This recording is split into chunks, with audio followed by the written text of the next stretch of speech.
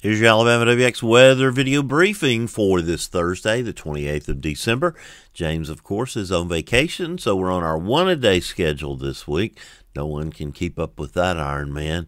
But as we record this video early on Thursday morning, about 3:45, just before 4 a.m., here's the radar across the southeastern quarter of the United States, extending up into the Ohio Valley a little bit. Our upper level low is somewhere there in Missouri, kind of trying to open up into a trough, but we've got a decent amount of snow on the north side of that system.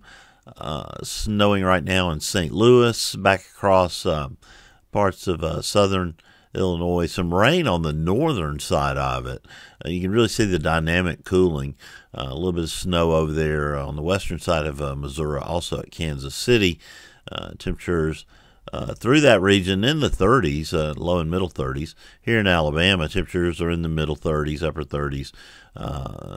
Still falling a little bit toward those morning lows. They're going to be fairly close to freezing through the area. But that's what the radar looks like at this hour. Now, this is what the upper air pattern looks like across North America. There's that system really showing up right there, southern Illinois, Indiana, into west or eastern Missouri. That system has a pretty strong upper level disturbance. It's going to be swinging around. You see it there. This is Friday morning. Tomorrow morning, showing that upper level disturbance right over Alabama. That's where some of the coldest temperatures will be aloft, and that may permit some wintry precipitation, at least some mixing of snow with rain. This system, though, will finally begin to move on out. It's been with us all week. Got a shortwave trough moving through the Great Lakes, but it's damping out, weakening. So is the system that'll be moving through here on Monday. We'll see how that's going to affect us. A couple of systems in a row. System moving out of the southwest. Again, it's sort of running out of steam as it moves over the south, but continues to reinforce that troughiness. And probably the blockbuster storm of the time. Maybe that one right there on Monday the 7th. Certainly this one's going to be something we're going to deal with. That's probably going to be the blockbuster right there. Coming through Texas, taking on a negative tilt. Another upper low over Missouri. Seems to be a trend, and that's out at the end of the voodoo period. That system's moving rapidly off to the northeast, though. Now, let's tell the story about what to expect over the next 24 hours, because that's what people want to know about. What is the snow potential going to be? This is 12Z or 6 a.m.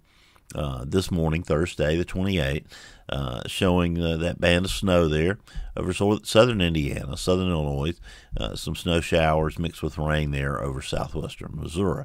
So as we go through time, 8 o'clock, 9 o'clock, we're still fairly sunny across Alabama. Temperatures are going to be struggling to get out of the 50s or out of the 40s, though. I think we'll call for about 48 in Birmingham, middle 40s over North Alabama, some lower 50s to the south. That cloudiness will be increasing, though, as we go through the afternoon hours, and it should quickly cloud over by dark. Now, radars are going to start showing some light rain into northwest Alabama. This right here would be 4 p.m., 22Z, showing some showers over northwest Alabama. They're not really getting a good foothold. The atmosphere pretty dry, but another band will move into Alabama sometime. It looks like probably right there between 10 p.m. and midnight, and you can tell by the colors there. The blue is snow. So this is a mixed snow and rain line moving into northwest Alabama there about 10, 11, 12, midnight tonight, and progressing onto the southeast. Temperatures tonight are going to be in the 30s across the entire area. As a matter of fact, probably areas north of Clanton are going to be below freezing. So could there be some very light accumulations? Probably over northeast Alabama, higher elevations. You can see as we start to move toward 2, 3 o'clock in the morning, we've still got a few patches of light rain mixed with light snow. Some heavier snow moving into western Tennessee, the Missouri Beat Hill, and into northeastern Arkansas as we get into early Friday morning. Some of those snow showers may reach as far south as parts of Clay and Randolph counties there. But you see the system beginning to weaken a little bit as we get into the late morning hours. This is at 10 a.m. Some snow showers over northwest Alabama, some snow showers over the Cumberland Plateau in Tennessee. They're continuing into Alabama into the early afternoon. And you say, well, it's getting warmer. Why would there still be snow? Well, that's the dynamic processes that are at work in an upper low. At its core, it is a cold core system, and so it's bringing its own cold air with it, and the precipitation is able to develop sort of a feedback mechanism and continue to fall as snow. Now, we're getting toward dark on Friday, still a few snow showers around. See, up here in Tennessee, it's kind of become rain over the northwestern parts, but another heavier band of snow tries to work its way down into Alabama. It just doesn't have much moisture to work with. We get out to the end of the period on the HRRR, which is midnight Friday night.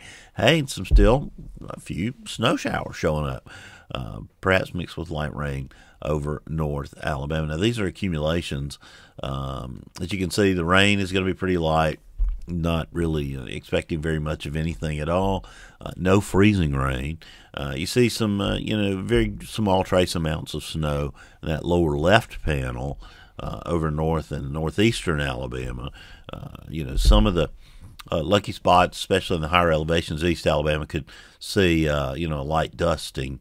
And no real sleet expected with this system either. Now let's go to our global model and talk about it. Does it see the snow potential for tonight and Friday? Sort of. This is the 0Z run from tonight at 6 p.m. You can see there Friday evening it's got a little bit of snow in North Alabama. Nothing much to write home about. It is all out of here by Saturday. I think the skies will be a little bit slow to clear probably on Saturday. We'll see how those go. As we go through time, and we'll be keeping a very close eye on that because you just do. And what I wanted to look at real quick is what I'm calling for on Saturday, and that's clouds to hang kind of tough. Some sun working in by afternoon. Temperatures generally in the 40s, might reach 50 at Montgomery. Now we get into New Year's Eve. Of course, lots of people have activities planned, celebrations for that night. We're dry during the day, but a system quickly spins up there over the Arklatex, and that moves into Alabama there, as you can see, after midnight on Sunday night. So that means the rain is arriving well after your celebrations will be over, whatever you got going on. So as you're sleeping in on New Year's Day, perhaps getting ready to watch some bowl games, maybe have a little bit of black-eyed peas, some Hoppin' John, possibly some greens, maybe, for a prosperous 2024. But you see that a fairly good shield of rain moves across Alabama there during the day on Monday the 1st. It begins to diminish during the afternoon. It's not quite out of here until around midnight. There's our next upper low sitting right there. Highs on Sunday probably be around 55. Overnight lows Monday night are going to get into the 30s. So when you're ringing in the new year, your temperature is going to be probably in the 40 degree, 37, 38 degree range. We'll kind of keep an eye on that. Now as we kind of jet on out into 2024, this is Tuesday the 2nd. It's dry across Alabama. High pressure is in charge. By the 3rd, storm system moving along the Gulf Coast, and we see as we progress through time, it keeps most of its rainfall there. It kind of loses its impetus, runs into that blocking to the east, but we remain dry, through Wednesday, Thursday, Friday, at least for north and central Alabama. High pressure continues to be in charge. Another system, probably a stronger system this time, associated with that next to the last disturbance we saw. Got a surface low there south of New Orleans. And it's spreading rain well up into Alabama. That surface low crosses the southeastern part of the state on Sunday the 7th, and we've got pretty good rains. Now, if the air were colder at this point, snow could be a problem. And some of the earlier runs of the GFS did show that. Will they come back? I don't know. Looks like this one's an all wet system, though. It's all liquid precipitation. Moving way on out into voodoo territory, Monday the 8th. Big storm system getting organized out west. We're dry here in Alabama. Tuesday, the 9th, more of the same. Here comes that system on Wednesday, the 10th. You see rain spreading into Alabama, some freezing rain there for northwestern Tennessee with a little bit of snow in Kentucky. That's not a good look there for northern Mississippi and portions of middle Tennessee. We certainly don't want to see an ice storm, and it's really in full force there by midnight on Thursday the 11th, early morning. But it's beginning to lift into Tennessee and kind of concerning. Rain continues here in Alabama. Here comes that second blockbuster, or at least the second part of this dynamic duo. Got some pretty heavy rain, pretty heavy snows there. Southern Kansas, Oklahoma, into northern Texas with a wide area of sleet there. Arkansas under the gun for freezing rain on that Thursday the 11th. And that band of freezing rain moves up into southeastern Missouri, into central and southern Illinois. And we've got a surface low there in west Alabama. Now, on the backside, that cold air rushes in. Some snow forms on the backside of it over parts of western Tennessee, parts of northern Mississippi. But you can see as it gets into Alabama, it sort of peters out as the best moisture lifts off to the north. Now, this is a very plausible scenario. We could see a changeover to snow on the backside of that system. We're going to need to see some more model runs for clarity. You know how it goes. The model runs will not even show this at all tomorrow. Now, these are rainfall amounts off the GFS over the next over 2 weeks, 16 days, 384 hours. Showing decent rainfall amounts for all the area, ranging from about 2.10 inches up in the shoals to around 3.3 inches there around Haleyville. Parts of Walker County, Jasper checking in with 5.68 inches. That wouldn't be bad. How about 7.62 inches at Pell City? That will take too. 5 inches at Birmingham, 6 inches at Calera. You get down there, though, around Montgomery, 10 inches of rain, 9 in Tuskegee, but there along the I-85 corridor, some pretty heavy rainfall amounts. So that would be music to our drought-stricken ears. Of course, we don't need any flooding, that's for sure.